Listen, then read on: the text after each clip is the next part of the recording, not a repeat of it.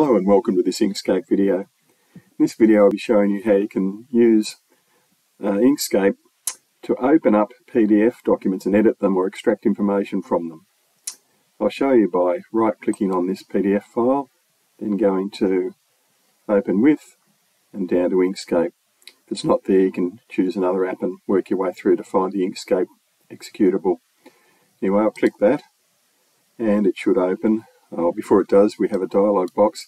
It's only one-page document, so I can't take the tick out of all, but if it was multi-page, I could take that tick out and select which page I wanted. I'll just go OK, and it should open up in Inkscape.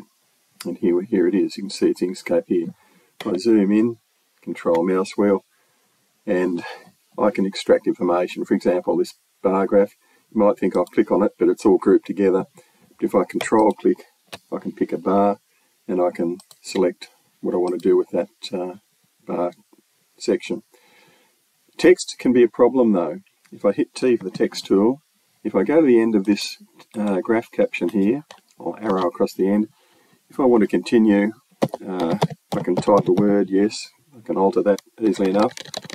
But if I try to edit something in the middle, for example put an S on the end of number there, I hit S, it just produces some spurious, strange effect. I'll control Z to back out of that.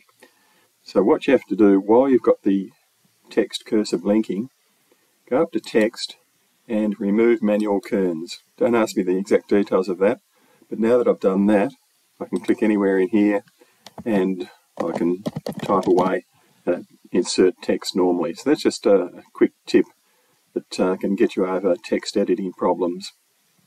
Of course, if you want to change all of the text to a different font, you don't have to select it, you just have to click in the text there after hitting T for the text tool, and you can change to a different font. I'll change it to Arial, for example. So that's another text tip. Anyway, hope you find that useful. All the best. Bye for now.